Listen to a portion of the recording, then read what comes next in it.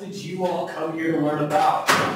Technology, cybersecurity, and policy. Not bananas. Okay, one more time for Jim's sake, because he's listening online.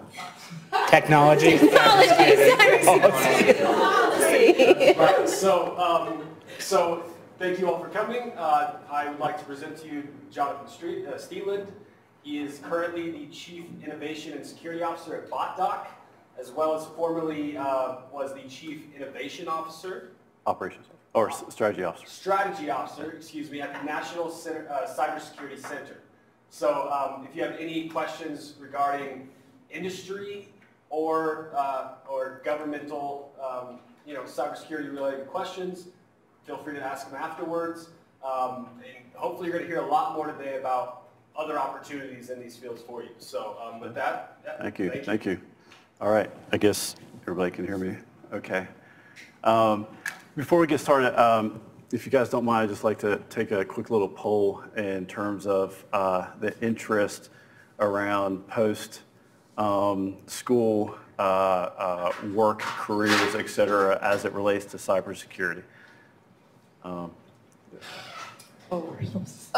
So I am potentially looking to how do we get small businesses and medium-sized businesses on board? Yes, amen. By cybersecurity insurance, they think it's never going to happen to them, so how do we get them to get on the train? Yeah, that's a great thing.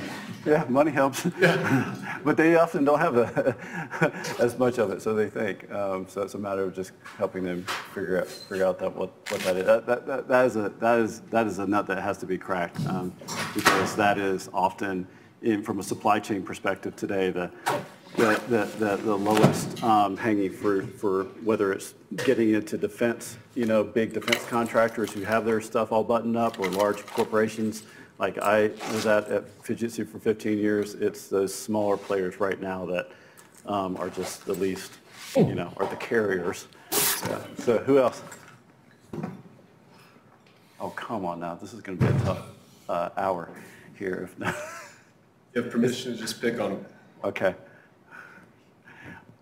So what? So the question is, what's your interest in cybersecurity as it relates to school? Are you looking to get into cybersecurity as a profession or not? And not's fine. My goal as part of tonight is help. I'm used to going into classes like this where I ask how many people are interested in cybersecurity, and I rarely get more than 3 hands raised. So I'll just go ahead and ask that. How many of you are interested in cybersecurity? Yeah, that's good, because this is a. Hopefully you're feeling a little bit better, Garrett. So that's good. I'll go ahead and give you the military bluff approach, which is the bottom line up front of what I'm going to talk about today, which is cybersecurity is not a black or white issue, right? It is a full spectrum, multidimensional matrix of pathways and opportunities that collectively equals what I call freedom of movement. And I'm going to talk about my 20 plus years in cybersecurity, covering everything from starting with the DoD to working with the third largest technology company in the world, Fujitsu, to working with government, and then doing what I'm doing now, which is entrepreneurship. But a career basically in cybersecurity provides a lifetime of exploration and unlimited opportunities for growth. And contrary to what most people think about cybersecurity, the goal is not to achieve safety.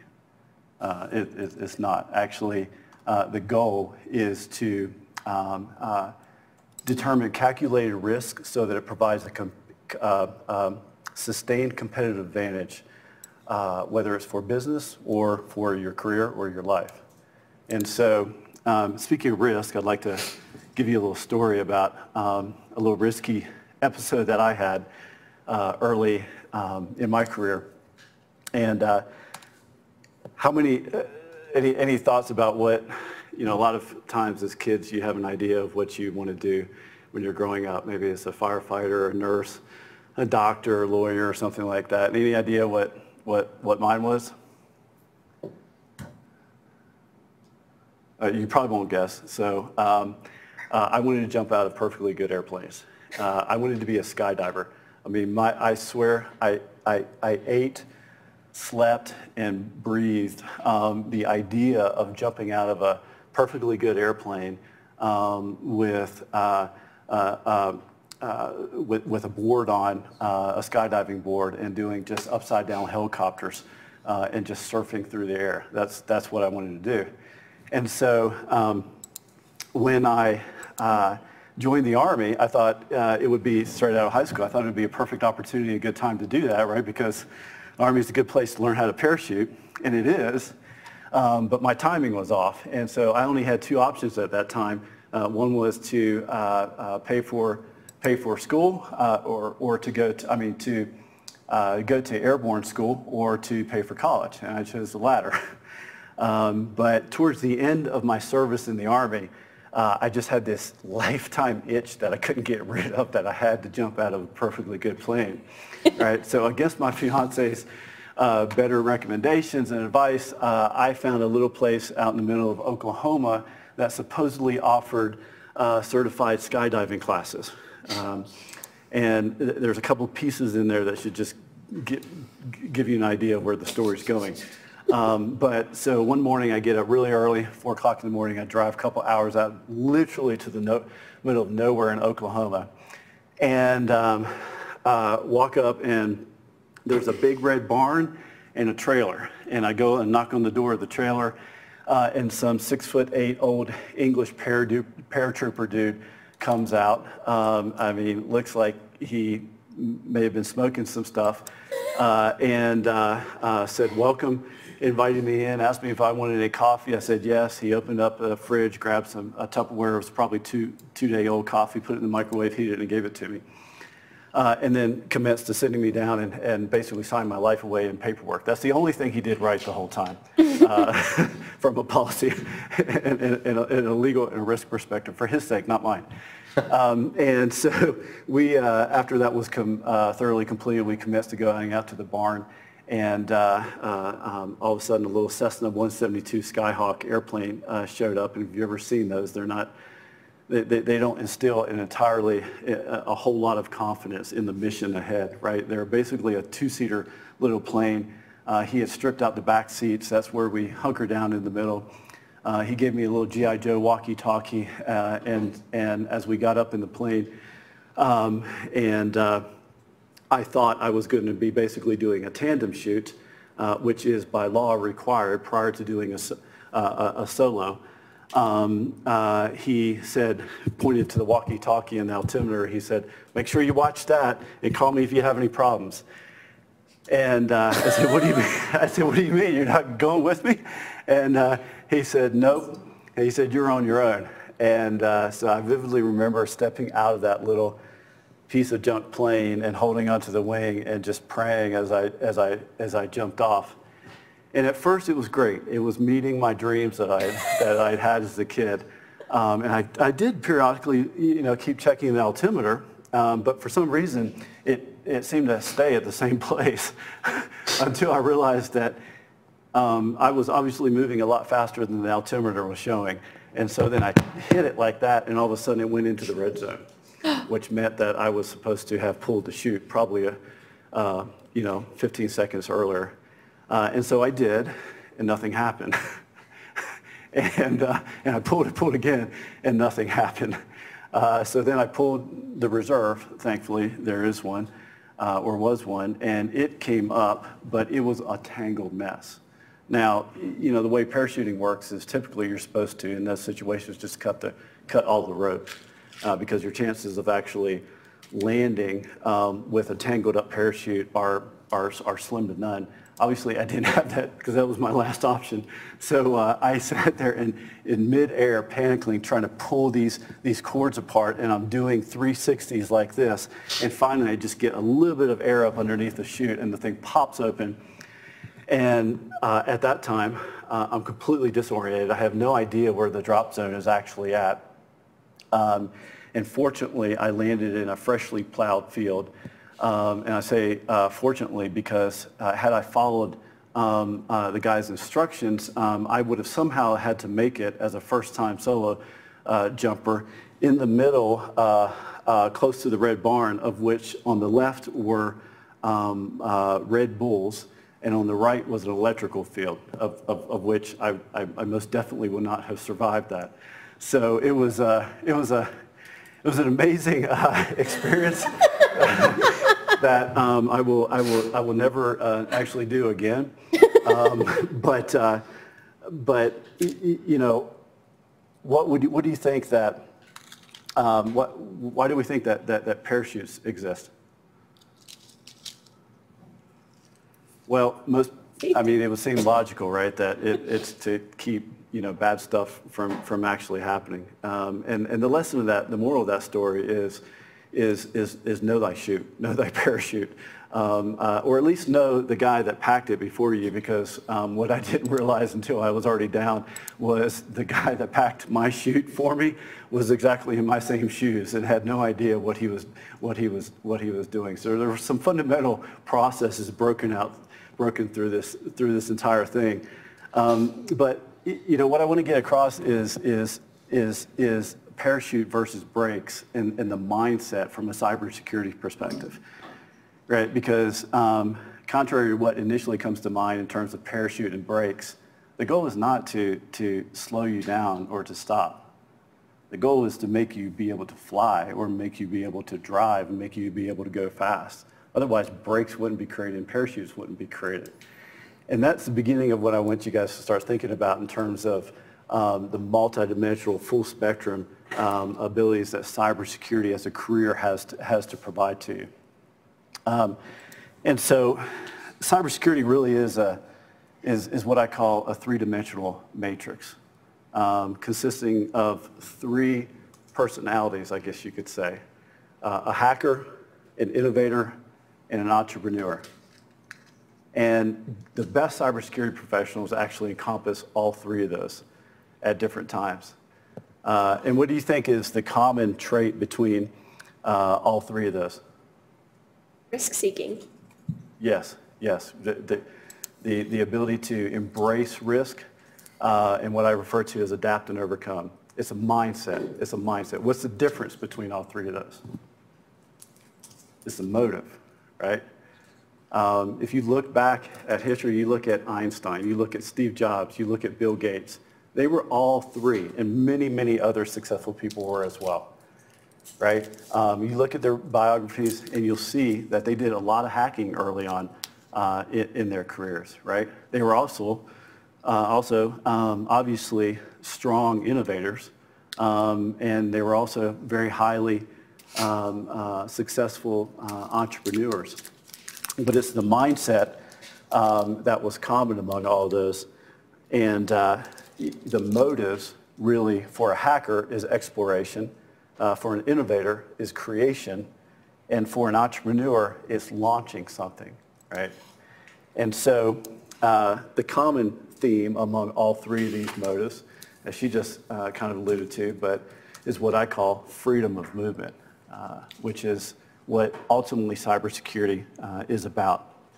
And that's just a massive misconception that a lot of people have today, because when most people think of cybersecurity, they're typically thinking of HBO's Mr. Robot. They're thinking of the common hoodie hacker, and they're either thinking it's a black hack or a white hack, but it's somehow all about hacking. And that's just not the case. A career and a lifetime in cybersecurity is a full spectrum journey that allows a lot of different deviations. But the key to it is having a map and a guide, right? When I say a guide, mentors, and I'll talk about some of the ones that I had. But when I consider the map, I consider three core components that make up that map for a successful cybersecurity journey from hacker to innovator to entrepreneur. Right? And I can't take credit for the first one because some guy happening to be a Chinese military strategist 2,000 years ago who wrote a book called The Art of War came up with the first one called Know Thyself. But the second one is Know Thy Enemy, and the third one is Adapt and Overcome. And whether you're talking about developing a strategy for business, for cybersecurity business strategy, or you're talking about designing a career and a lifestyle in cybersecurity. It typically, in my opinion, needs to follow in that order: knowing thyself, know thyself, know thy enemy, and adapt and overcome. And so I'd like to, if you guys are okay with it, just share a little bit about my career in cybersecurity. It started about 20 years ago, and it started in the Department of Defense. And it was a great environment. In fact, 20 years ago, I don't know that even the term cybersecurity existed. Certainly the profession didn't exist. And absolutely there were no programs like the ones that you guys are sitting in right now. And so it was the school of hard knocks figuring this stuff out. But really the only place that you could do it was in the military or the DoD. And I was fortunate enough to do that. And I remember being in Atlanta one day on the security training that they had sent me to for firewalls. And the lights, I had a vision and lights clicked on, and I remember calling my wife and saying, "Sweetheart, there's two things I know. One, I want to do cybersecurity for the rest of my life, and two, I don't want to do it in Lawton, Oklahoma." So at the time, the way to get jobs was just to post them up on LinkedIn, and of course that was, you immediately got a job. I landed a phenomenal one with the third largest technology company in the world, Fujitsu, basically the Asian version of IBM, with 510 companies, not subsidiaries, companies, each with their CEO all the way down, 180,000 employees in 100 countries, and very little, if any, cybersecurity program or dedicated cybersecurity team. And so this was a culture shock for me coming from the DoD because unlike the DoD, I mean, nobody questioned why we were doing security because it was our business. Nobody questioned how we were going to do it because we had programs like the DITSCAP, which stands for Defense Information Technology System Certification and Accreditation Program. And the fact that I can still remember that 20 years later should tell you how ingrained it is into the mindset of that particular community. And it still is today for good reasons. But I basically felt like I had joined the Wild Wild West. And we had a lot of issues that needed to be addressed within Fujitsu, very few resources, no mentor, and no playbook to figure it out. And so one of the first projects that we designed that ultimately turned out to be very successful is we funded a friend of mine to create a software program called SRP that we called Security Resource Planning. You can now think of the closest equivalent to it would be the GRC, the Governance, Risk, and Compliance technologies like Archer and et cetera. But back then, nothing like that existed. And it would turn out actually to be the easiest sell of my entire career, which was in my first one within Fujitsu, which was really weird because the CFO just signed off on it like that. And looking back now, my former boss, the now global CIO at Fujitsu, we often joke about what worked there. Why did the CFO, just instantly sign off on this thing? It was because it was presented to him in terms of equating the ability to manage security risk for the business and the investments that needed to be made in countermeasures to bottom line impact and things that matter to the business. Right, and I realized very, very quickly on that my ability to translate technical risks or hardcore cybersecurity issues into business language meant the difference between me getting the resources I needed and not. And we were, through that approach, able to build out a cybersecurity program at that Fujitsu company in Dallas, then expand that into the Americas. 26 Fujitsu companies through creating a shared services division. And then globally, I was the first chief information security officer for Fujitsu. And so it was a great sandbox as an entrepreneur for 15 years to really understand how the business worked. Because for me, while I enjoy cybersecurity, and I do geek out about it some, the main purpose of it is the freedom of movement to understand how all the pieces work. And that's the know thyself. That's the hacker part of it. That's just amazing fun. In fact, what we did with the SRP program was we created a process where we would do security audits on hundreds of Fujitsu companies. We eventually, in my first startup in Dallas in 2015, commercialized this entire capability and called it a Know Thyself assessment. But I'd like to tell you a little bit about what that looks like so that you have an idea of a good way that I know works of developing a cybersecurity strategy within a business. Right? And so that process typically needs to start with what? Know thyself. And how do you do that? Through a combination of different ways, starting though with a business impact analysis. And so for me, this was extremely interesting to go around, meet with the heads of all the different departments and divisions, and basically ask them a handful of questions, which is, what matters most to you and how much? And we weren't asking them compliance issues. We weren't asking them we weren't really even talking about security.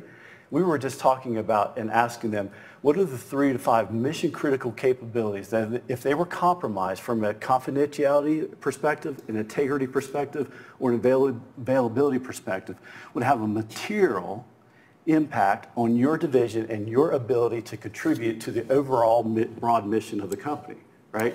And the cool thing is, everybody loves talking about themselves, right? So in 30 minutes, you can abstract a tremendous amount of intelligence. And as you're going around and doing this, you're basically putting together a puzzle that very few people, with the exception of maybe the CEO and a handful of other executives, really have that level of intimate understanding about how that entire business ecosystem works. And it's fascinating, right? And especially if you have a hacker mindset of understanding where all the crown jewels are in the business, why they're important. So that was the first piece of the puzzle. And of course, we did a technical assessment after that, and then we did a controls assessment after that. And it was those 3 components that came together into a database that allowed us to prioritize our risk. So that was very, very effective. But what we then started realizing was, we're getting good traction and buy-in on this program. But something started happening around 2008, which was kind of freaky. And this gets into the know thy enemy part. In 2008, my team started getting a lot of weird inquiries from end users about odd things happening on their machines, which at that time was really unheard of, but now is more common. Like you're sitting there and your mouse just starts moving on the screen and your hand's not on the mouse. Or files appear or disappear on your desktop or in your file system. Right, just kind of weird things like that we just assumed were protected because we had the typical traditional antivirus products at the time, the McAfee's, the Trim Micros, the Symantec's. What we realized, though, after a short period of time, and after sending sample after sample to these different vendors, only to come back and for them to tell us that, this is interesting, we've never seen this before. We're creating a unique digital signature for you, and we're going to push it out to you first and then out to the rest of our clients. After that started happening over and over, I realized that there's a shift going on out here. Like something is new is emerging. And what we were starting to see was the emergence of nation-state actors really targeting commercial entities. And what we realized we needed to do was get us some intelligence, right? Now, at that time, the only way that you could get a good intelligence product was from one of the 3-letter agencies. And as a foreign-owned company in the U.S., operating in the U.S., we weren't necessarily privy to that, right? But fortunately, a new company had come online called Eyesight Partners, now acquired by FireEye.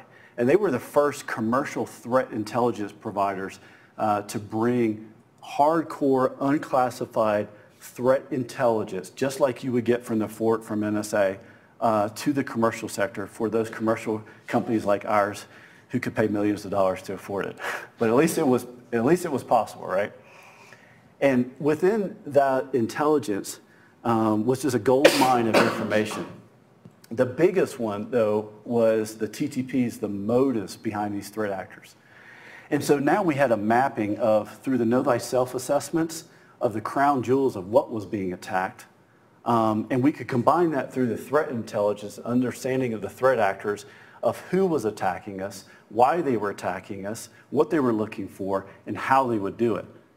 And so that was wonderful information once we actually got to a point that we could operationalize it. And it's the operationalization of all of this that really takes some time to mature. Which brings me to the third point, adapt and overcome. So one of the reasons I enjoy cybersecurity as much today as I did 20 years ago, even more, is because of the fact that it's constantly changing. Any cybersecurity professional that you meet that claims to have some sort of arrogance or haughtiness about them that thinks that they have it all figured out, you should fire them or run away from them as quickly as possible. Because once you understand and appreciate the breadth and the depth of cybersecurity and the fact that it's not just limited to the technical components, although that within itself is an entire world of SQL databases, of web applications, of new technologies like I refer to as the four horsemen of software-defined networking, IoT, blockchain, and artificial intelligence. But it also includes policy. It also includes lawyers. It includes HR. And today, more than ever, we need individuals, regardless of their title, role, or responsibility, to be thinking like a hacker, to be thinking like an entrepreneur or an intrapreneur if you're in a large company, and to be thinking like an innovator with a cybersecurity mindset that is embracing these new technologies, because most of the cybersecurity professionals just want to stop them from happening, and that's not going to be possible. In the next 10 years, every major industry is going to be impacted by one of those four horsemen, one or more of them. And so you guys in particular are at just the most ripe, exciting time in our history to embrace the cybersecurity either profession or mindset as an entrepreneur or an intrapreneur within a large corporation, because they need positive disruption in terms of business transformation. And so going back to adapt and overcome, how we realized we were going to pull all these pieces together in a short period of time and increase the operational resiliency and maturity of the security program within our lifetime was through training. Just like the military is really, really good at training, most companies are not. And that is one of the three keys to unlocking this whole thing. Only after you know your assets, know who's attacking you, and then you can develop the processes and train the people and incorporate the right technology to be able to make a difference in near real time. And so the way we did that was we engaged with that particular company, Eyesight Partners, and we started having these war game simulations. The first one started with just one or two Fujitsu companies in Dallas. Then as we crept up to 8 or 9 of these simulations, we had executives and teams coming in from all over the world, from London, from Tokyo, from Australia, et cetera, and participating in a full spectrum Tom Clancy-like experience. And that to me was probably one of the funnest parts of my job at Fujitsu, was being like Tom Clancy and writing the narrative for how these 3-day simulations would play out, where there was enough realism of things that had either happened or almost happened to make everybody get really nervous and start sweating. And it's amazing what happens when you have technical people in a room and you have ex-3-letter agency folks actually hacking you in real time, and you, as the red team, and you've got your team, the blue team, defending in a simulated sandbox environment like the network that we were responsible for. But then also you have executives and lawyers in the same room, maybe separated by a pane of glass, right? And that's where the rubber meets the road, right? Because there's not a single company who, if they have not tested their incident response plan, it works. It just doesn't until you get it into a heated environment like this, where you're walking through people through what is commonly referred to as a tabletop exercise, but what I'm describing is so much more, multimedia enhancements, things of that nature. And you're putting everybody on the spot, and you're asking the CEO, sir, we just got a call from, or man, we just got a call from the White House, and President Obama wants to know why our critical infrastructure has been compromised. That was a very real potential scenario for that fiduciary company because they worked on critical infrastructure telecommunications equipment for the biggest telcos in the U.S. And in that scenario, things start hitting the fan, right? I mean, people really wake up and you appreciate both sides of the fence, right? The executives have the ability, are able to see firsthand how hard it is for the technical teams to find that needle in the needle stack, which is terribly difficult, right? When you're dealing with millions and millions of alerts and events coming in as a security operations center, and you're trying to weed through and figure out which one you're actually going to spend your biggest investment on, which is your human time, right? Every detail matters, and it is not easy. And most executives have never spent a single hour in the Security Operations Center, so they can't appreciate that unless you put them through some sort of exercise. But guess what? The technical teams have a hard time appreciating the pressure and the heat that these executives are under too, because now all of a sudden, whether it's the president or whether it's most definitely going to be the board or the shareholders or strategic partners, like they are on the hook personally, as we know now, many of them losing their jobs, on being able to respond in the correct way, in the right amount of time, right? And the bridge between those two is what's called estimated language, right? And that's where the world of intelligence comes back into play, because the President of the United States, presidents, have been briefed every single day since this country has been in inception by the intelligence communities on different risks to the U.S. Whether they're physical, whether they're cyber, whatever they are, they've got a book on their desk in the morning and somebody to brief them on the strategic risks that he or she needs to deal with that particular day. And if you've seen the Netflix show Soul Survivor and watched that, you'll appreciate the fact that as the president in that show commented, there is no good answer. There's no good answer to any of those problems. Those are just really, really bad problems, and their job is to make the least worst decision possible, right, for the country. And so the bridge between those two is the ability to communicate technical issues to executives, and executives to have enough information to be able to ask the right questions from the technical teams, right? And that's why programs like this that are multi-spectrum, that include technical, include policy, include business, are super, super important, because if you come out of the gates with these kind of skills and this kind of education, you are already at the cream of the crop, I assure you, in a field that is short 3.5 million jobs in the next couple of years. What does that equate to? You guys, you've been in school long enough because you're in master's programs and know the basic laws of supply and demand, right? That equals money, right? Cybersecurity is one of the highest paying jobs right now. I saw on your website. People coming out of this are on average making a minimum of $91,000. I would say that is, it's the potential is even much better for that, but only if you have a game plan, you have a strategy, and you have a map, and you have mentors to come alongside you to accelerate that plan.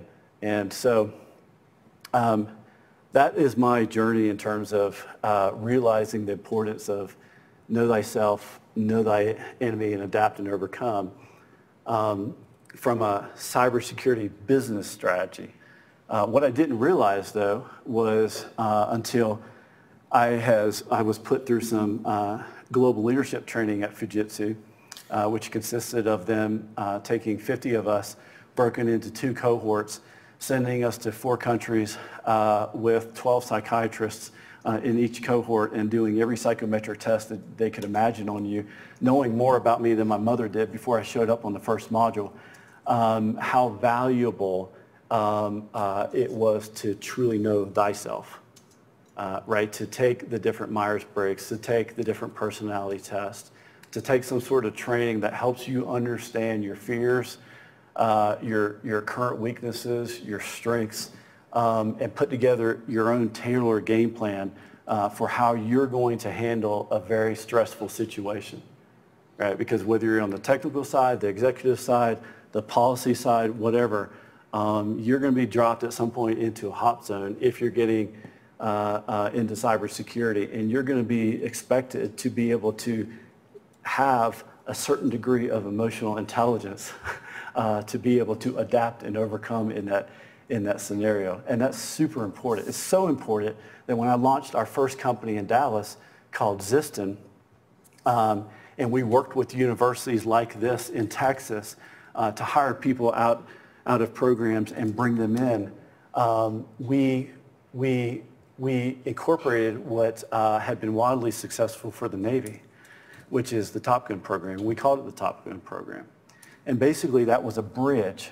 That was a holistic program where we would take people just like you, straight out of a program, out of a school, and put them through a holistic training that happened to be know thyself, know thy enemy, and adapt and overcome, and would bring in instructors that would teach on things like health and cooking and nutrition and sleeping, right? Human resiliency, right? Of course, we did the technical training too. We had some of the best penetration testers in the U.S. leading that and teaching people how to do a full end-to-end penetration test as a consultant.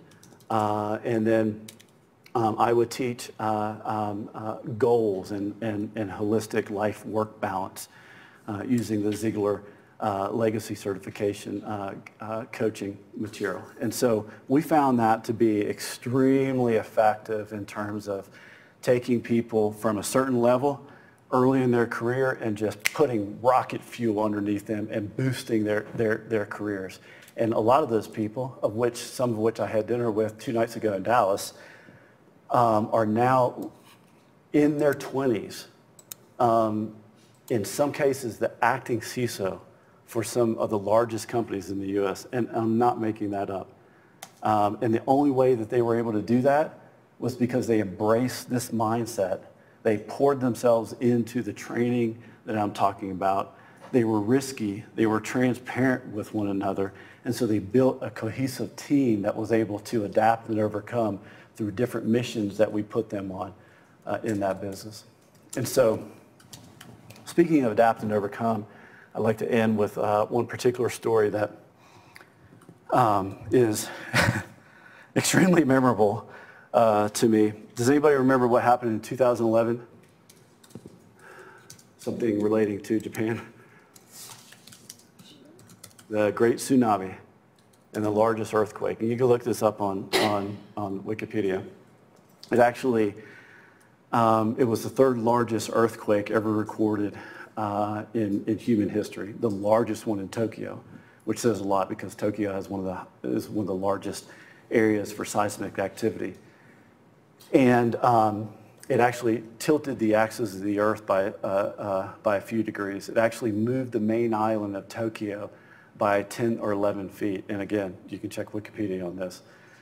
Talking about rocking people's world, it rocked their world. It also resulted in a nuclear crisis issue, right? And so I had, through the training that we had done and the threat intelligence partnership that we had established with Eyesight Partners, gotten to know and been mentored by Admiral Pat Walsh.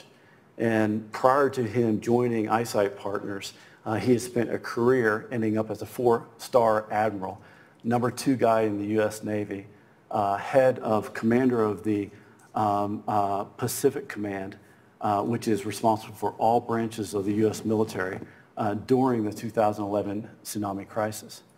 And Admiral Walsh, who I'll refer to from now on as Pat, was responsible for providing humanitarian relief on behalf of the U.S. government to the Japanese.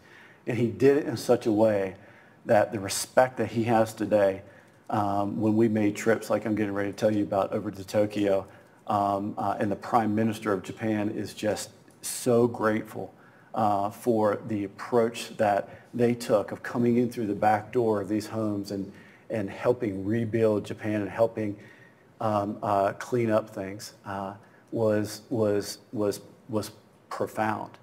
And I had the opportunity to make a trip to Tokyo with Admiral Walsh, and it was one of my last trips of about 20 to Japan over my course of 15 years at Fujitsu. But this one was the most memorable because I was sitting, actually 8 of us were sitting in a traditional Japanese restaurant on the 26th floor of a building in Shiodome, Tokyo, overlooking the Pacific Ocean, exactly where all of this had occurred a number of years prior. And Admiral Walsh is sitting at the head of the table, and it's myself and another American, and then the rest of the guys were Japanese assignees who had worked on my team and I had known for about a decade, right? And so Admiral Walsh was telling this story about how in 2011, as he was commander of the U.S. Pacific out on one of the ships, they started getting all this seismic reading coming off the meters that they couldn't believe, because had it been true, it would have been the first time in 200 years of something like that. And of course it did turn out to be true. And he basically explained what we now know was happening, which was the tectonic plates under the Pacific were shifting. And what that resulted in was a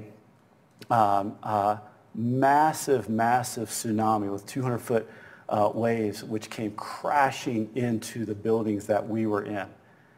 And then, as if that wasn't enough, then the big one hit.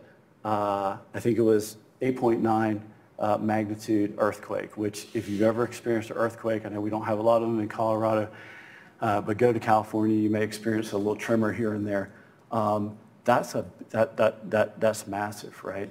And as he's telling this story, at that point in the story, he's saying, and what happened at that point was the building started doing exactly what the Japanese engineers had designed them to do, which is to sway back and forth. And I kid you not, at that moment, at that very moment, our building started shaking.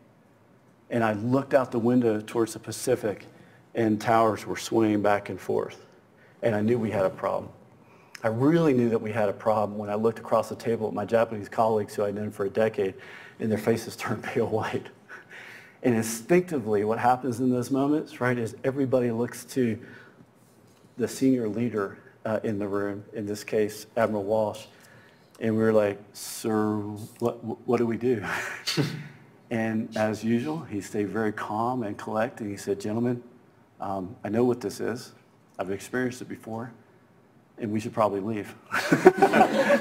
And so we got up, ran to get our shoes, put them on, and ran to the elevator as fast as we could to get down to ground level.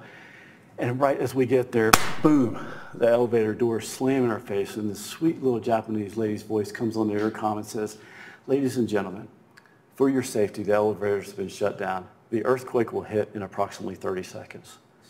And I was thinking to myself, you have got to be kidding. I have dodged 3 tsunamis out of this country already. If I do make it out of this, it's not going to be this thing that kills me. It's going to be my wife, right? And so, fortunately, there was not another earthquake. And about 20 minutes later, the doors opened up. We went down to ground level, basically kissed the ground. And life that day went on in Tokyo, and that was a 5.7 magnitude earthquake, which is still noticeable, but compared to a 9.0 is not that big of a deal. And so what does that story have to do with cybersecurity? Any guess? Freedom of movement. there's a lot of things you could derive from that. You could derive leadership lessons, right? You could derive the benefits of the Japanese proactively building in technical systems into their buildings, so that I personally was protected and millions of others in that moment. The moral of this story for tonight is this: that if you haven't already experienced before, at some point in your career and in your life, you're going to have something that's just going to totally rock your world. It might be a death in the family, it might be a relationship going south, it may be cancer, it could be any number of things. And your ability to adapt and overcome has everything to do with knowing thyself. And where you place your hope, where you place your faith, for me that's in Jesus. I'm not ashamed about that, but knowing thyself is super, super important, right? And knowing thy enemy is as well, because there are times in those moments of crisis where it's just going to feel like the fog of war is all around you. Right? It's going to feel like the enemy's outside. It's going to feel like the enemy's inside you, right? And you're just not going to know what to do to adapt and overcome. So some preparation in terms of knowing thyself, knowing thy own emotional gaps and weaknesses, knowing what thy enemy in terms of what your triggers are, and having a game plan, a battle plan to be able to adapt and overcome in those moments is going to make the difference in your ability to sustain and move forward. So on that note, I just wanted to open it up to some questions. They can be about anything. It could be anything from entrepreneurship, starting your own company, to what it's like to work in a large global environment. If you're considering working for the DoD or the government, we could talk a little bit about that, but anything really. What led you to shift from the consulting firm down in Texas to your current position? A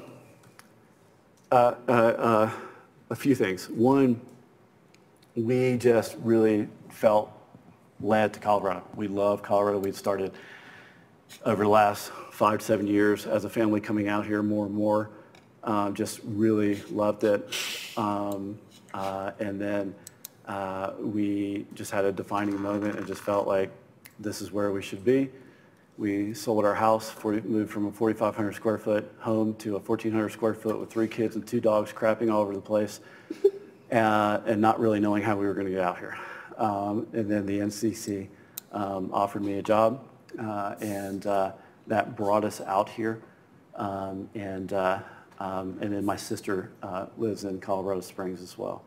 So even though we've only been here for coming up on 11 months, truly consider it home.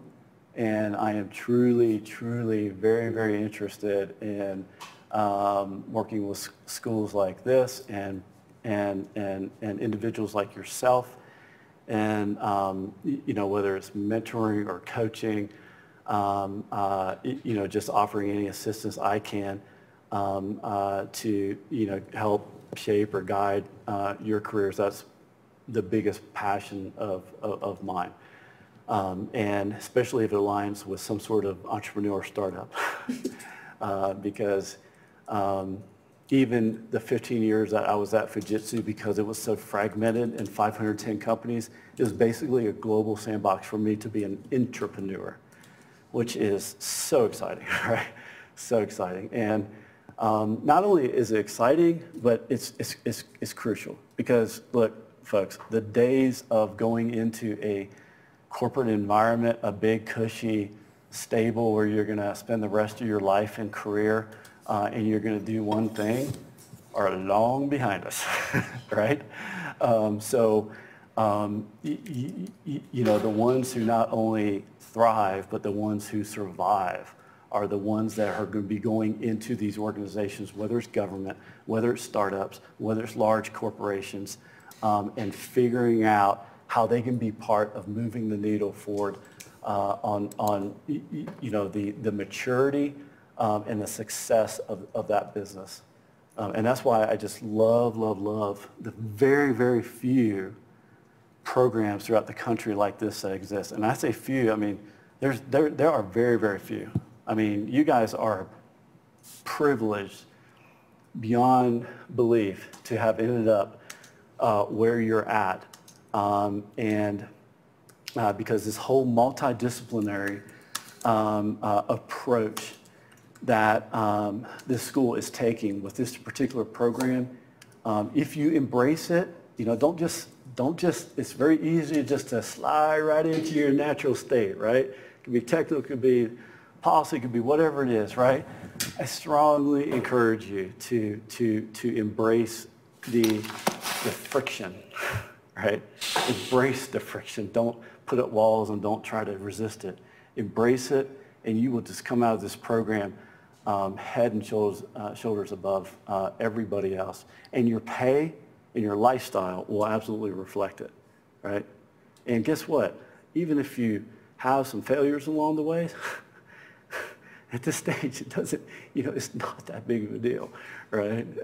Just fail fast, move forward, right? Yes?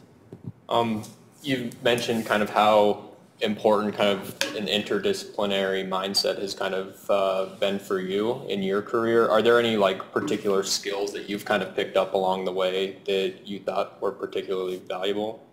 Oh, yes. Japanese nimawashi. So there's an official term in Japanese called nimawashi. I didn't learn this until about 12 years after having been at the company when they sent, you know, the next global leaders to this training in Tokyo, and they have a course called Introduction to How to Do Business in Japan, and they mentioned the term nimawashi, and my first response was, it would have been nice to have known this about 12 years prior, because my first experiencing it was my first year at Fujitsu, where we had our largest customer, Verizon at the time, basically demanding that we were going to have a real-time parts configurator tool, kind of like what we take for granted today in terms of ordering a car online, right? You choose your color, choose your features, all that good stuff, right? Back then, that was uncommon. And more importantly, it was violating some security laws that they had written in Japan, right? And so my job was to go over there as the American money-making company at that time, the golden child of Fujitsu, because, I mean, it was just, this is the tip of the telecom bubble, right? Early 2000. I mean, we could do nothing wrong, except for what I did, which is go to Japan with the head of marketing and head of sales, and this master cybersecurity strategy of all these things that we had tested with Defense in Depth and Cisco's security architecture, which was the best at the time, and how we had a multi-layer DMZ, and there was no way that anybody could get access from the internet into our internal SAP systems, right? And so we went over there, probably a bit cocky and arrogant, maybe not knowing it, but convinced that we were going to come back home with a huge win. The Japanese executives were going to say yes. Hi. Instead, what I walked into was 10 minutes into the meeting with a bunch of Japanese executives around the room, the senior one in the middle of the table getting up and slamming his fist down on the table and looking at me and saying, "Jonathan-san, you do not come over here with these crazy ideas." And as first off, sir, apologize, but these are not crazy ideas. These have been well thought out for the last 6 months. What I had failed to do was nimawashi, which is a gardening term if you look up on Wikipedia. And just as you would never take a sacred orchid tree, right, and try to transplant it just by chopping up the roots and digging it up and digging another hole, moving it over here and expecting it to survive and bear fruit, you don't take a business idea without doing some serious prepping. In the case of nimawashi, that typically means 3 to 5 meetings before the meeting to work with the stakeholder to understand and the decision maker so that there are no surprises. Because what I did was I surprised him, right? And that was disrespectful. And in Japan, that's a no-no. You don't do that. But that was a lesson I learned, even though I didn't understand the term nimawashi, that fared me well interacting with the Japanese for 15 years, but just all throughout business and all throughout life is just like the point of intelligence, which is to avoid surprises. You've got to do some nimawashi. And you got to be respectful of people, and you got to understand where they're coming from and what their triggers are, and then taking a tailored approach to presenting your idea if you expect it to survive and thrive in terms of bearing fruit for you. Yes? Was that the only time you've been skydiving? No. No. After that or before that? I went up a second time on that trip. The same company? Or? Yes. I intentionally left that out. Because obviously it was not the smartest thing to do. But I had already paid an additional $200 for this, and I didn't know how my wife would take it. Losing $200 or whatever. But anyways, I went up in second time in there. This second time was even freaking worse because the first time at least it was clear skies and I could like see the drop zone and where I was supposed to be going. This time it was completely cloudy. And I looked at the instructor and I said, I can't do this. And he yelled back at me. He said, what? Because it's kind of hard to hear. And I said, I can't do this. And he said, well, you're not getting your money back. So the only good thing about that is I actually didn't jump. But I was skoshi in terms of Japanese a little. I was very, very close to jumping out again. Fortunately, I didn't, because when I did come back, the next crew of idiots that were there, one of them straight up rolled up with crutches because his leg had been broken on the last training incident. So definitely would not recommend just doing a Google search for places to skydive in Oklahoma. Any other questions? Yes. So you talked about know thyself and how that's part of your process. And you mentioned Myers-Briggs in particular, which sometimes comes under a lot of heat. What other tools do you use to make sure that you're really learning about yourself and not just putting yourself into a box that someone else constructed? And is this a continual process? For sure, absolutely.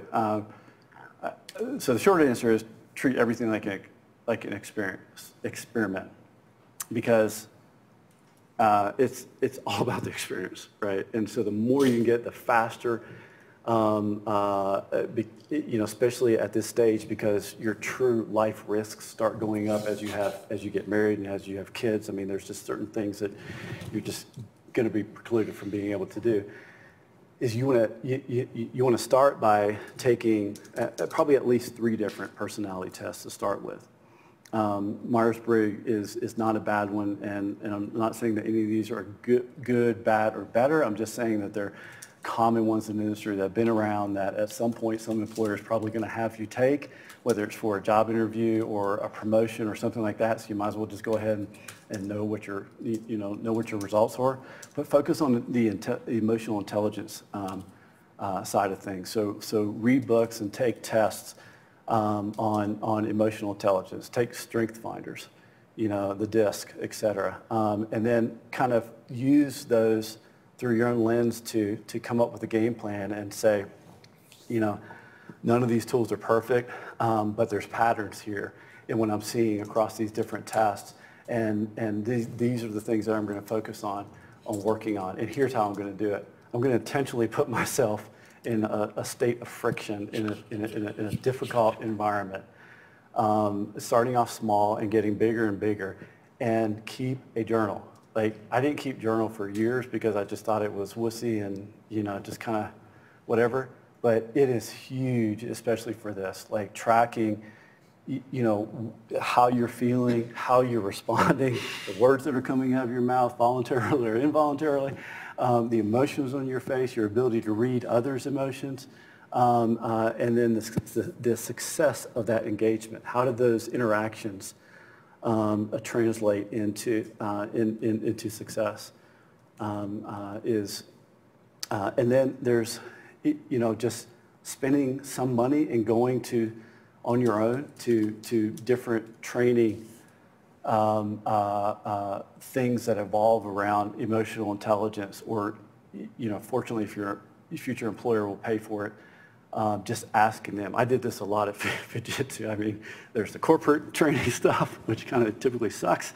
And then there's, you go out and explore and find out what some of the best, workshops or things you can go to. Most companies are going to have some sort of training budget, and most of them don't get used up every year, right? And so it's kind of first come, first serve. And so just ask, and sometimes ye shall receive, and put yourself in those situations, because they will be like what I experienced in 4 different countries with the gold program that Fujitsu put me through, all very, very intentional about exposing in a safe environment those gaps that arise from knowing myself, right? And so it's one thing to take the test, have a list of stuff, is another thing to experience it in person. It's yet another thing to journal about it so that you're not repeating over and over the same things.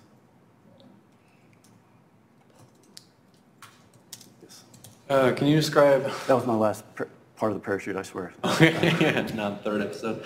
Can you describe, I think it was the firewall training you went to in Atlanta, that you said a switch was flipped, and you called your wife and said you want to do cybersecurity? Can you describe that? Yeah, it was a basic class. It was just a Checkpoint firewall training class, which at the time Checkpoint was the dominant market leader in firewalls.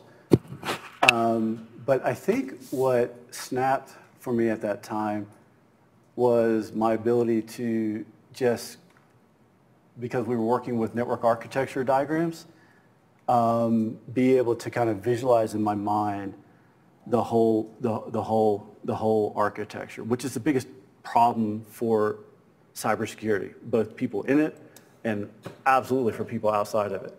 Like, they can't see any of this stuff that's happening.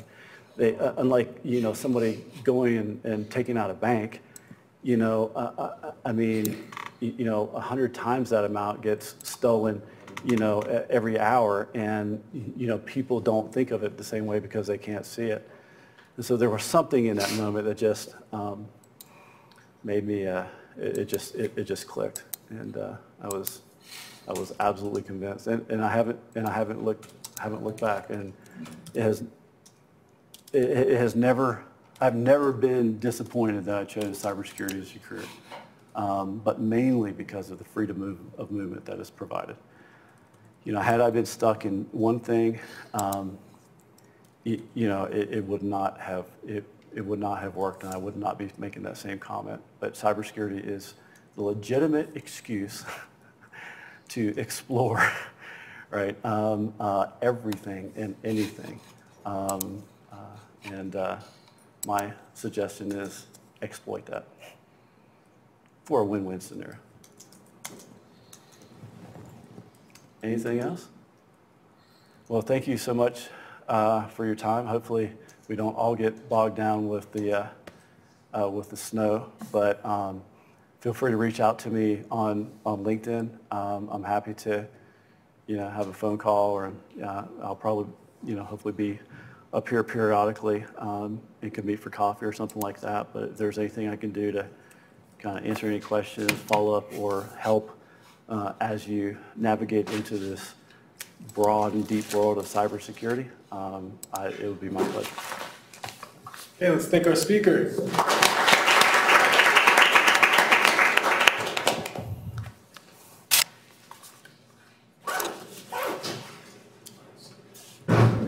Yes.